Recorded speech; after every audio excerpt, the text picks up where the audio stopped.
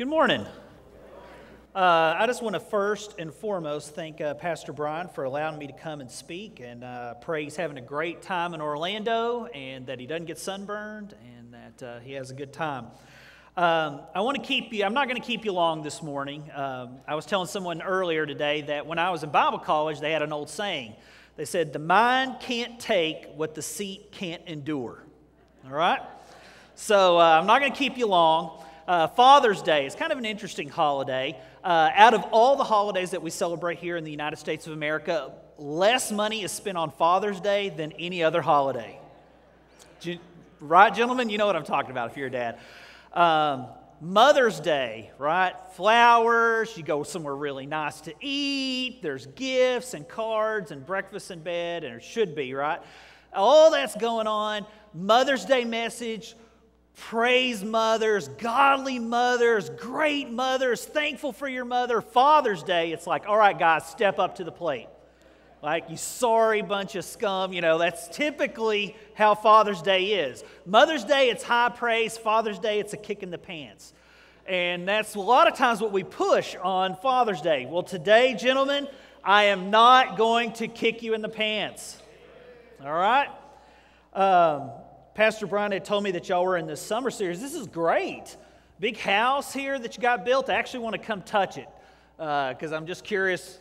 That's nice. How long have y'all had that up there? A couple weeks? A month? About a month? And do y'all know how long you're going to have it up there? No idea, huh? He hadn't let you in on how long the series is? Well, he asked me to talk a little bit about families, and that's what I want to do today. I want to talk about something I think is very important for families. But before we begin, I want to talk about stories.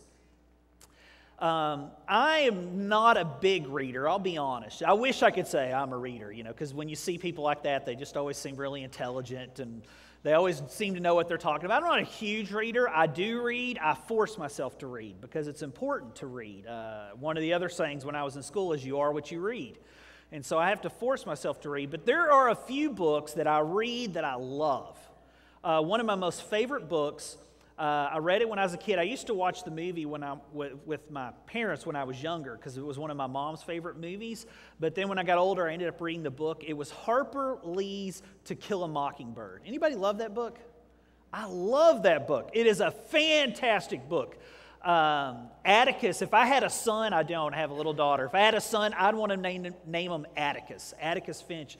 And so every good story has a couple of things. Every good story has a protagonist. That's the person you need to root for, right? Every good story has an antagonist. That's either an obstacle or a villain or somebody that's against the hero.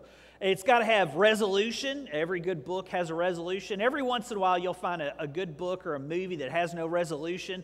If you've ever seen that movie Inception, it drives me crazy at the end because the debate on what's really going on. If you haven't seen it, I won't ruin it for you. But some books sometimes don't. But most of the time, you need to have a resolution. You got to have conflict, and there's some inciting action. There's something that gets the thought rolling. And To Kill a Mockingbird, the kids end up getting air guns, BB guns or pellet guns. And so they go out and they're going to start shooting things. And Atticus says, well, you can shoot cans and things like that, but I'd prefer you not shoot anything living. But if you do, don't kill a mockingbird, because if you do, it's a sin.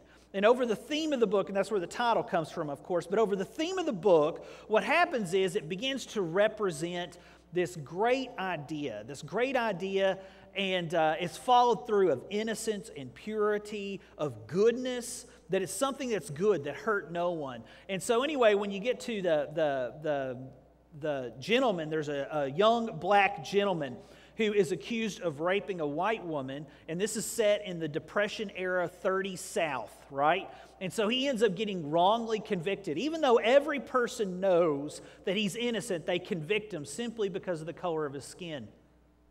And so in the course of the story, there's this whole battle between good and evil, and inside of us between good and evil, and how ultimately that good will triumph over all. And so there's these different mockingbirds. There's the mockingbird, of course, that's the literal bird. There's the mockingbird in the black gentleman who is who is wrongly convicted. He's an innocent man wrongly convicted. And then there's Boo Radley, he is this young man who's also innocent as well. And so you see this whole progress through the entire story. Well, today I want to read you a story as well. And of course, this one comes from the Word of God, but we're going to do something a little different. We're going to read the story in 3 different Gospels. I think God loves like a mystery. And he puts the Gospels in there. If God wanted to, he could have wrote one book from beginning to end, like one gospel that would have contained all the facts about any given situation. But he chose not to do that. And I think some of that is for our own good, causes us to dig in deep, and some of it is to stir the curiosity of the human spirit. And so you have 4 Gospels. Well, this story's in 3 of the Gospels, and each Gospel actually gives you a little bit of a different element about what's going on, and together they'll form a fantastic story. So we're going to start in Luke chapter 5. That's going to be the first place we start. Luke chapter 5, verse number 27, and we're going to talk about the call of Levi or Matthew. All right? So in Luke chapter 5, verse number 27, and after these things, he went forth and saw a publican. Now, a publican was a tax collector. It's a fancy way of saying it. And that's what Matthew did for a living. His name, Levi, that would be his given name. Sitting at the receipt of custom, it's like a toll booth, basically, or a toll office. And he said to him, "Follow me." And he left all, rose up, and followed him. And Levi made him a great feast in his own house, and there was a great company of publicans and others that sat down with them. But their scribes and Pharisees murmured against his disciples, saying, "Why do you eat and drink with publicans and sinners?" And Jesus answering said unto them, "They that are whole need not a physician, but they that are sick. I come not to call the righteous, but sinners to repentance." The first thing I want you to see in here, the one thing that's in this gospel that's not in the other gospels, is this idea of verse 28. When God called him, he left all. Okay? So that's the first thing I want you to get. Now turn over to Mark. We're going to look at Mark chapter 2, verse number 13. Same story, and I want you to start reading it and see, does anything different pop out? And he went forth again by the seaside, and all the multitude resorted unto him, and he taught them. And as he passed by, he saw Levi, the son of Alphaeus, sitting at the receipt of custom, and said unto him, "Follow me." And he arose and followed him. And it came to pass that as Jesus sat at meat in his house, many publicans and sinners sat also together with Jesus and his disciples, for there were many, and they followed him. And when the scribes and Pharisees saw him eat with publicans and sinners, they said unto his disciples, "How is it that he eateth and drinketh with publicans and sinners?" And when Jesus heard it, he saith unto them, "They that are whole have no need of a physician, but they that are sick. I came not to call the righteous, but sinners to repentance." What's interesting is what starts the story. This is not in the other 2 Gospels. You're probably looking through and seeing if there was any difference with Levi, but actually it's what sets the story up that's so interesting. In verse number 13, and he went forth again by the seaside. Now, just to give you a little bit of a background, he is in Capernaum. That was Jesus' hometown of ministry. Peter was from there, or the general vicinity. He lived there. James and John, Peter and Andrew, they all lived there. It's where Jesus based out of. And so he was going around, and every day he would go by the Sea of Galilee, or at least often enough that it's mentioned that he does it a lot. He goes by the sea, and he preaches and teaches to those who are following him. Now let's go to the final one. If you would turn to Matthew. Matthew chapter 9, verse number 9, and this is the last one.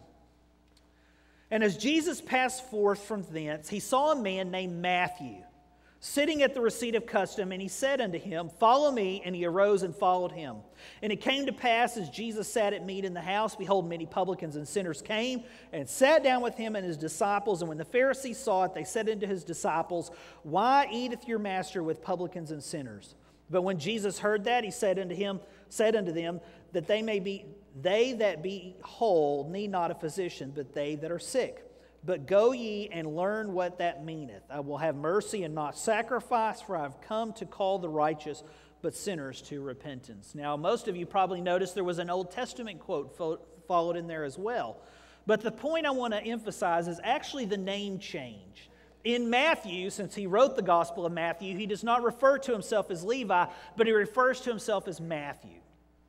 Now, from this, I want to craft a story. Matthew, who was called Levi. So when he was growing up, his name was Levi. What's interesting is the word Levi, more than likely he was from the tribe of Levi. We don't know that for sure, but we're assuming that because he's using a tribal name that is passed down within his particular tribe of Israel. And so let's just assume that he's a Levite, that he's named Levi, that it's a family name, and the name means joined. It literally means to be joined to another person. And it's very fitting, of course, for the tribe of Levi as those that were close to God, those that went into the Holy of Holies, those who talked with God, so to speak, there before the Holy of Holies, that they had this name of joined. And that's what he'd been called his whole life. But the problem is his job.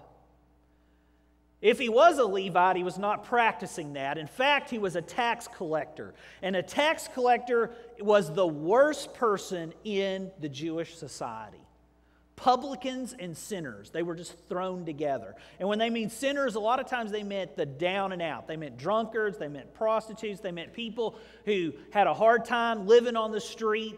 Those are the type of people, all of Matthew's friends, that's who they were when Levi is there. Now, he's at this receipt of custom. He's at this little toll booth, and he's near the sea, and more than likely he was either taxing people who were using a particular road, which we know about toll roads around here, right?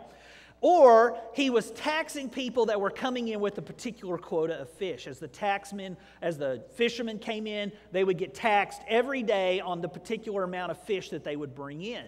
And that was his job.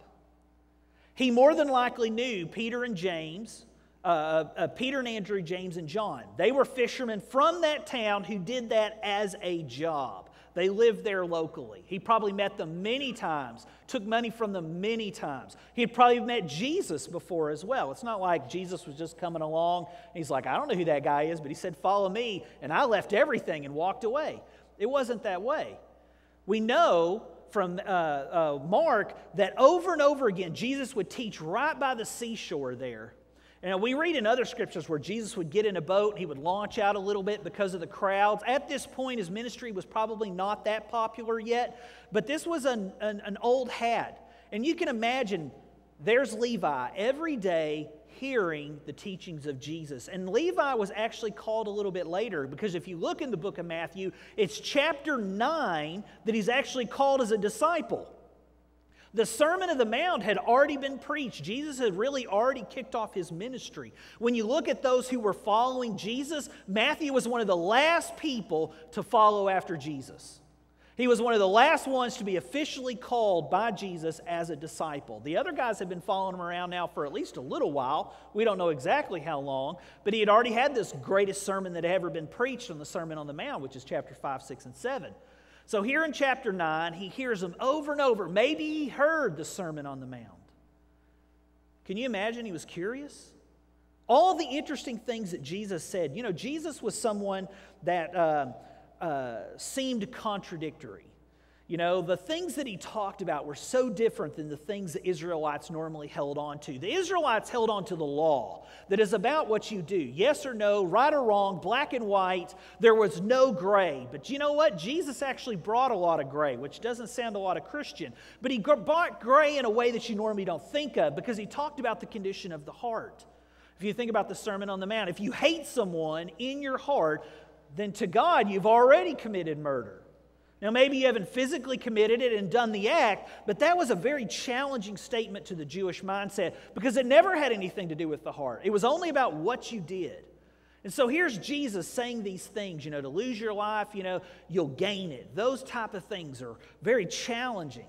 And so there he is, a man who doesn't belong, doing a job in which everyone hates, and over again he hears this particular call. Now, the idea of him leaving all, that was the other thing that we got from one of the Gospels. That was so unique. You know, most of the time, I've been in church my entire life, and I'm going to tell you something that I never knew. I went to Bible college, I went to church my whole life. I'm not a rocket scientist, all right? I'm not saying I'm the person who came up with this. It's always been there, but for some reason, either I didn't hear it or I didn't understand it. He was a publican. a tax collector. You know, I used to think, why was that so bad? And then I read about why or how publicans did their jobs.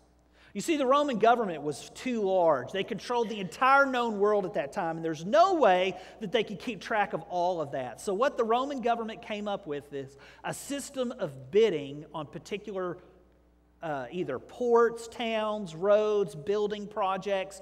So I want you to understand, Matthew scraped up a lot of money. He was a wealthy man. We actually know he was one of the wealthiest of the disciples. He had a large house. He had money. He hung out with other publicans. And so he had to pull up all of his money and he bid a contract. Now, we don't know. We're just going to make up dollar amounts, right? But let's say Matthew gave the Roman government $500,000 to have that particular tax booth right there by the sea. In exchange, Rome then they paid him interest on the amount of money that they secured for him before to run the empire.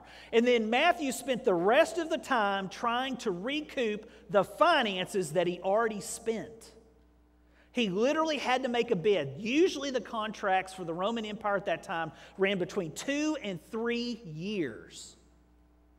So everything Matthew had was tied up into this adventure, into this one little tax booth.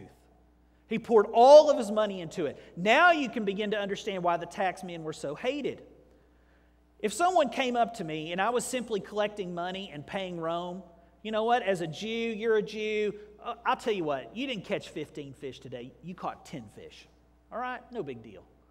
But the problem is Matthew had already paid for every one of those 15 fish. So publicans, tax collectors in those days, ended up having to squeeze the money out of people who didn't want to. And trust me, as Americans, we can identify. You know, I cannot remember. I was reading about it when I was preparing the sermon. A huge percentage, like 95% of all people cheat on their taxes. I think the other 5% are liars. Now, maybe you're not a cheat like in the sense of I'm just going to not declare this a huge amount of money. But all the time, I'll tell you this, a preacher's trick, this is not what Pastor Loveless is doing, all right? So let me just preface this right now. But a preacher's trick is, I'm going to go to Florida and I'm going to go take my family to Disney World and I'm going to go preach for someone and it becomes business. But let's be honest, was that a business trip?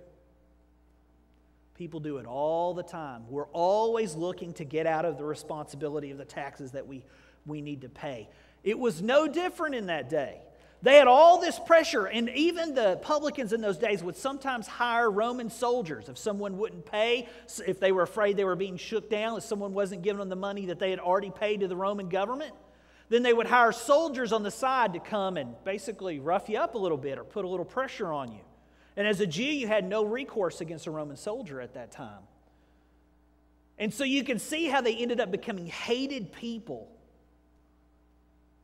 Levi, a man who wanted nothing more than to be joined with other people, living as an outsider among his own people.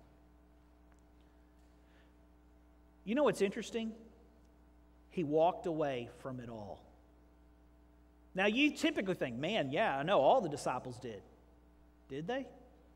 What did Peter, James, Andrew, and John do as soon as Jesus was crucified and they ran away?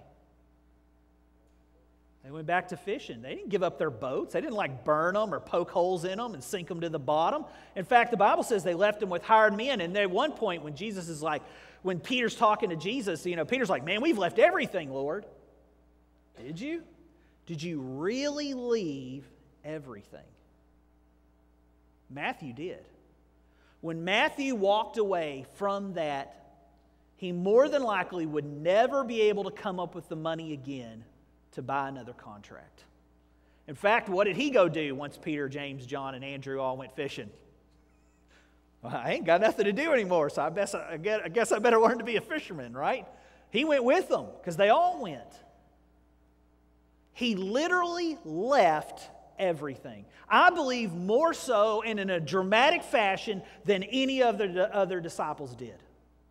Isn't that amazing? To leave everything behind. I struggle so much in my life spiritually to let go and leave everything behind when it comes to following Jesus. Most of the time, I've always, at least I want to have a little toe hold or finger hold on something, right? You know, Jesus have 99% of me. That's the way I am most of the time in my spiritual walk. But he did. He left everything behind. It was such a dramatic change that after this, he is no longer referred to as Levi. And I don't know if his name was changed by Jesus or this was just another name he was called. But instead of being joined, the person that was always chasing after, never being apart, he now became Matthew, which means a gift of God. And I believe he thought what Jesus brought to him as a gift. Now, the big question, and how does this relate to Father's Day, is why did he walk away from everything? Is it because he had faith in Jesus? Possibly. But at this point, Jesus is not the Messiah to them. And he's definitely not the Son of God who died on the cross for their sins and rose again from the dead. So I think faith would actually be a weak excuse when it comes to them following after Jesus. Right now, he's a really great preacher and teacher. But whether he's the Son of God, that's probably never entered their mind at this point.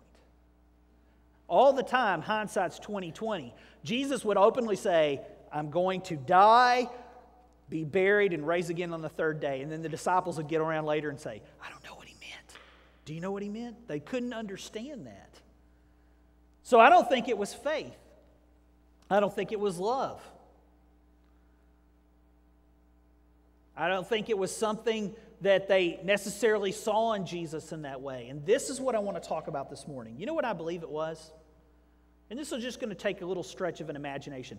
I believe it was hope. You know, hope is one of the least things we talk about in Christianity nowadays. We talk about faith, we talk about love all day long. But we rarely talk about hope. Now, the biblical definition of hope and the worldly definition of hope is two different things. For example, man, I sure hope it rains tomorrow. That is not hope. You're merely wishing, right? You're wanting something to happen, but that's not hope. That's not the biblical definition of hope. If you were to go and look in the Greek at the biblical definition of hope, it means a confident expectation that something's going to happen. That you know that something is going to happen. That you're confident of it. That you're so sure of it that it has become a literal fact that you have yet seen in the future. It is something so sure that it becomes solid. It becomes something that is strong. It's something you can put your life into. Hope is a unique condition. There was a man named Viktor Frankl. Viktor Frankl is a therapist, and he came up with a system of therapy. I'm a therapist, by the way, if you don't know that. I'm a preacher too, but I'm also a therapist. It was called logotherapy. And the idea, see, Viktor Frankl was a Jew. He was in the Holocaust. He was in a concentration camp. His entire family died, and many of the other people that he knew died. Very few people made it out of the concentration camp he was in. When he got out and he got a little bit older, he decided, why did I survive? Why did she survive? Why did he survive? And why did no one else survive? And he began to do a whole series, and he found that those who survived the concentration camp typically had a greater hope about tomorrow. That was the one single defining thing that survivors had in common. Because it wasn't always about who was strongest. It wasn't always about who was the strongest or the smartest. It had to do with the human condition of hope. And it is powerful. To have hope is something that sets us apart from all other of God's creations. My dog does not hope. Hope, to know and believe about a better future, is something unique to human beings. It's in the Scripture over and over again. I want you to listen to this. I'm going to read just a few of the instances where hope is tied in. Now, most of the time when we read the Bible, what we end up doing is we end up skipping over things. Like when a letter starts, Paul's like, grace to you and peace from God our Father and the Lord Jesus Christ. We're like, yeah. Okay, what is he really saying? Isn't that what we do? We just kind of skip over, like it's just like an intro, like Dear Paul. It's just kind of a really long one, but we're just going to skip over that. Every word in Scripture is there for a reason. You know? Every single word. Now I want you to listen to this. Acts 23:6. It talks about the resurrection.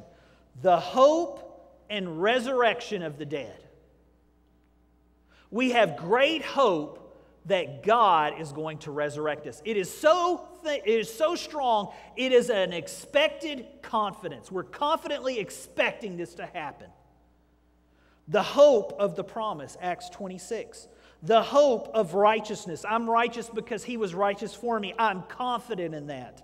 The hope of the gospel, that the gospel good news, the short little story that is the most powerful of all human stories, I'm confident that that is the way to have a relationship with God. The hope of the glory of God, Romans 5:2, 1 Thessalonians 5, the hope of salvation, the hope of His calling, the hope of your calling, the hope of eternal life. Jesus is the hope of Israel. Over and over again, you see this word hope, hope, hope, hope, hope.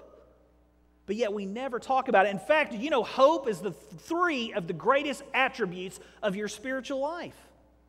In 1 Corinthians chapter 13, you don't have to turn there, but I'm just going to read it. 1 Corinthians chapter 13.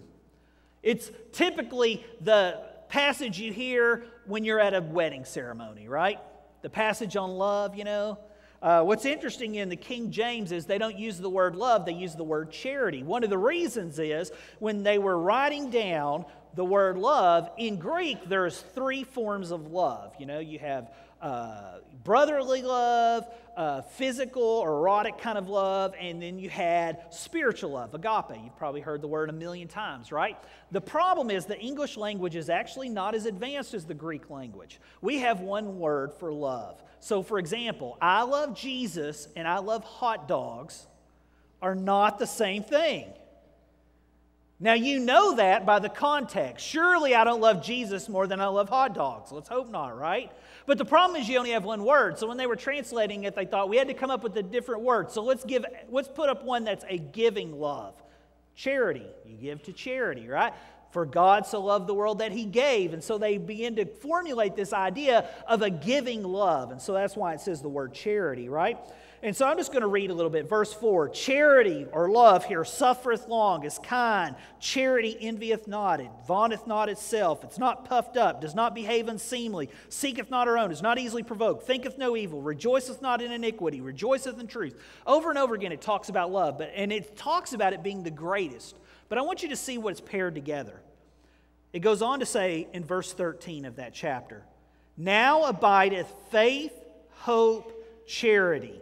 These three, the trifecta, and the greatest of these is charity. Hope. It's one of the three essential things in your faith and walk in Jesus Christ, and we only ever talk about faith and we only ever talk about love. I've got a little illustration that I would like to use. I might have to get this stool over here. I would like this little illustration that I would like to use, and the illustration breaks down, so you're going to have to give me a little leadway. This is not the gospel, okay? This is just the illustration according to Brian, all right? So it doesn't work completely. It doesn't completely follow through, but I want us to understand, as fathers, the greatest thing that we can give our families. I believe the greatest thing that we can give our families is hope.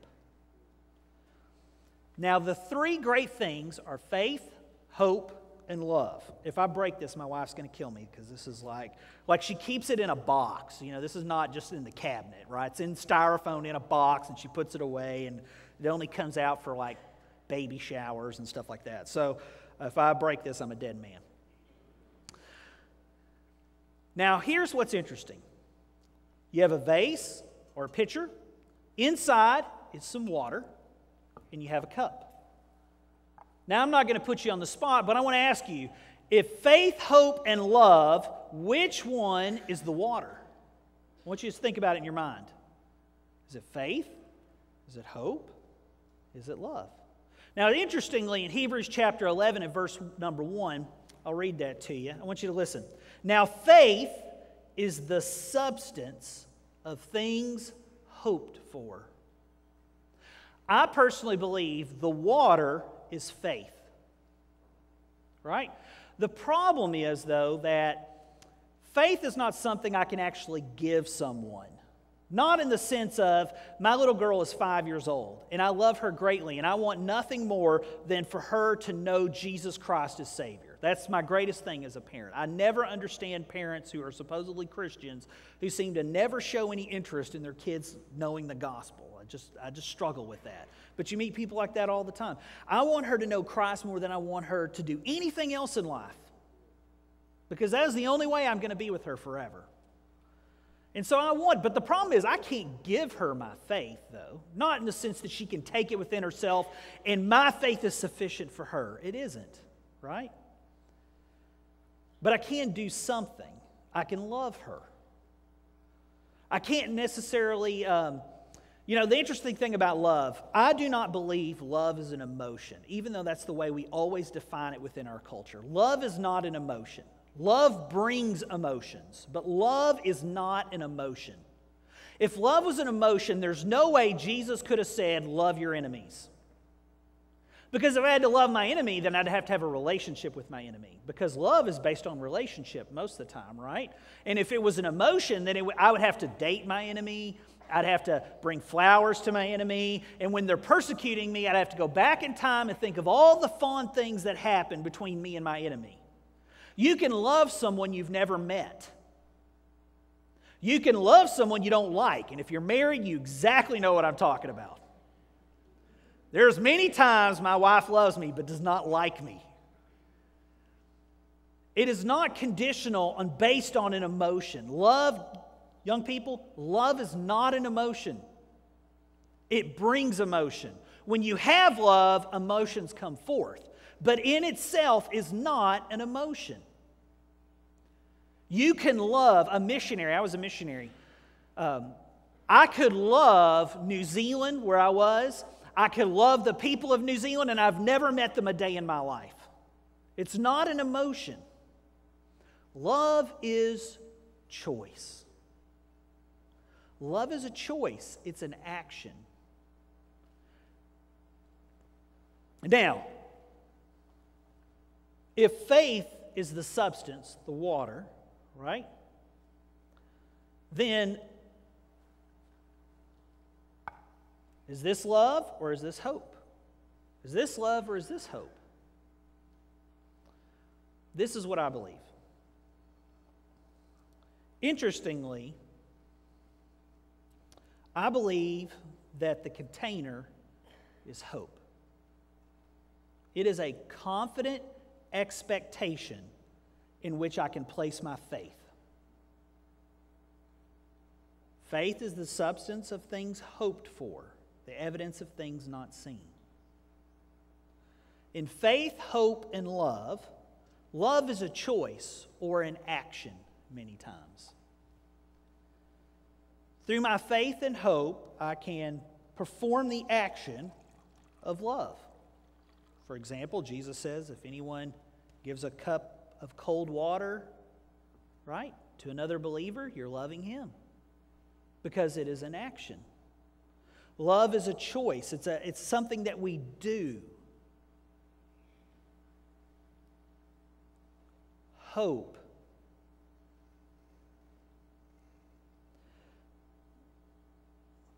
This, fathers, is the thing you can pass down. I can love my children. I can love my daughter. And she can see evidence of my faith by my love toward her. But the one thing that I can pass down is hope. As Americans, we are very cynical in our faith. We're very cynical in the world. I know a lot of Christians who have already given up and are just waiting for Jesus to come back. Right?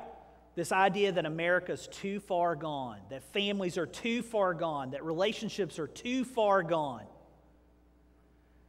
As long as there's one human being with the power of the Holy Spirit inside them, a family is not too far gone.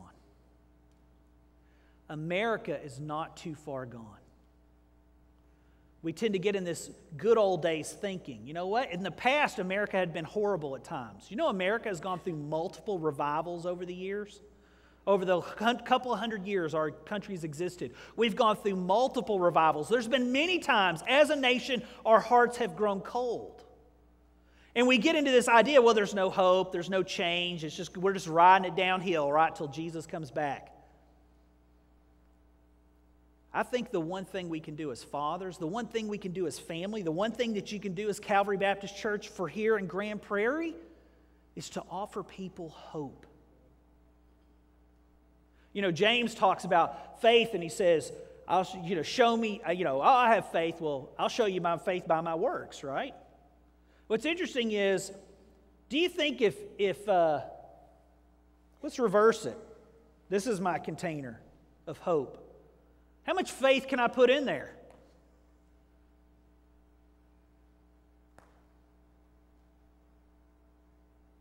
Well, I have such little faith. Well, maybe that's because you don't have a big container of hope.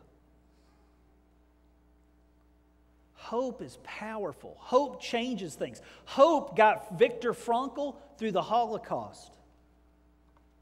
Hope is what allows you to get up tomorrow morning knowing no matter what, you can expect a confidence in Jesus Christ and what He's going to do for you.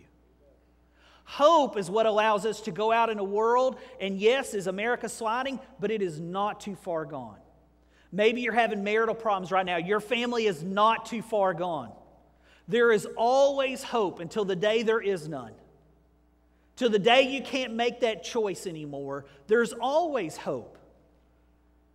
Hope is powerful. Hope is strong. Hope will change lives. Hope will get you through the hard times. It is one of the three greatest things, faith, hope, and love, and yet we've seemed to let go of it. Fathers, pass on hope. How much hope do you have in the future? And do your kids see it? Hope is a powerful thing. I want to encourage you to show your families hope, to show your kids hope, show your neighbors hope, to show the world there is and can be a better tomorrow. It's not utopian thinking. I understand that. But I know that greater is He that is in me than he that is in the world. Therefore, I always have hope. I can always be confident that God is doing. We may not see it right now, but you know God hasn't given up on the world. God all around the world is working in people's lives. My little girl we adopted from China. Right now, there are churches. They speculate now there are more Christians in China than in the United States of America, even though they make such a small population or a small percentage of their population. God is working. He is not done. He hasn't hung up His hat. He hasn't said, all right, let's all just sit down till the bell rings and then let's go home. Right? Hope. Inside of you is the greatest hope that can ever exist. The greatest hope that talks about, I want to read that list again. The greatest hope that talks about their future, the resurrection of the dead. I buried a good friend 2 weeks ago, or a little over 2 weeks ago now, 3 weeks ago, I guess. Susanna Daves. She was a missionary. I've known her for, a long time, since probably 96. My wife's known her even longer than that. I know all her brothers. I know her parents. I've been in every one. She has 3 brothers. They're all preachers, and her father's a preacher too. I've been in every one of their churches and preached in every one of their churches. I've known her a long time, and I was very sad when she passed. And man, I was like, I don't understand things, God. She was gathering her support to go to the mission field, to tell people about God. She had never been married and was going to be married this fall. It's a horrible story. But you know what? I'm going to see her because I have hope. Hope is powerful. The resurrection of the dead. The hope of the promise that what God says will come to pass. The hope of righteousness. We sang that song this morning where it talked about, when the storm's raging. Most of the time when the storm's raging, it's because that other verse where it says, where I fail. Right? But I have hope. He is never going to walk away. A lot of times I try to think of the words of songs as they're playing. I just don't want to sing them. I want to think about them. And one of the phrases had to do that I've never taken one step away. And I was like, oh, no, that's not true. I have taken a step away from the Lord many, many times. But then I thought in my mind, yeah, but you know what? He didn't step away from me.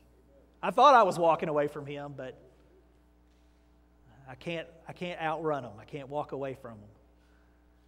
You know, his righteousness, hope is powerful and strong. Don't ever let it go. Don't ever give up on it. And don't ever underestimate it. I think it's clearly in Scripture linked to both our faith and our love. Through great hope, we can have great faith, and through great faith, we can pour out great love into our families and lives and neighbors and the world. Let's stand and pray.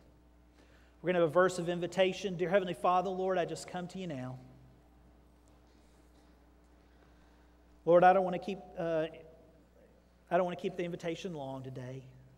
I just want to give people an opportunity if they feel like there's no hope today, if they feel like that they can't grasp onto it or their hope is very small. I want to give them an opportunity, Lord, to come and kneel before you and allow you to increase their hope, Lord. Help them to see the confidence that you love them and are for them, that, Lord, you want the best for their life. Even though that may be hard for me to understand, like with Susanna's case, Lord, I don't understand that at times, but I do know that you always do what's best. Help us, Lord, to have great hope. Help us to pass that hope on to our families, to our kids, and to let them know that it is not over. That, Lord, you can do a miracle today in the hearts of our nation and in our families and our lives.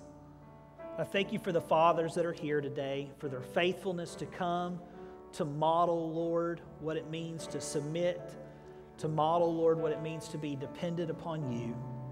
And, Lord, help us that, Lord, as fathers, that we take our job seriously and know that, Lord, lives are transformed by being godly dads. In Jesus' name I pray. Amen.